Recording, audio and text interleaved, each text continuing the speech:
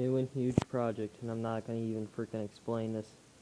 I'm going to first clean out the shop and stuff, because I really need to get organized.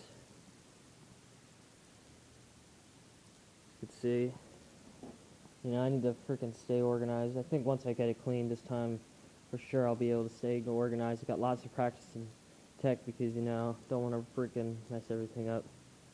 Screw tech. So, my dad's going to work on the trailer. And I'm going to work on the motor.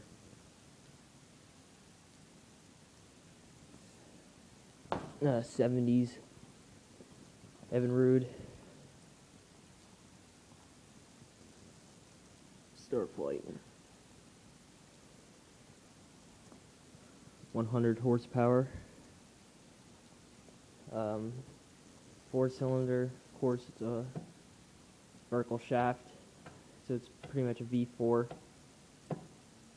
There's a lot that I need to do some research on before I even want to touch it, because it seems like there's electronic problems and stuff, which I can fix anything with the motor itself, like the engine or something, like the carburetors or something like that. I can do that, but when it comes to like CDI ignition systems and stuff, I'm not sure what this is, but and all that other stuff, that's where I stumble along. I had a lot of trouble with my Warrior too.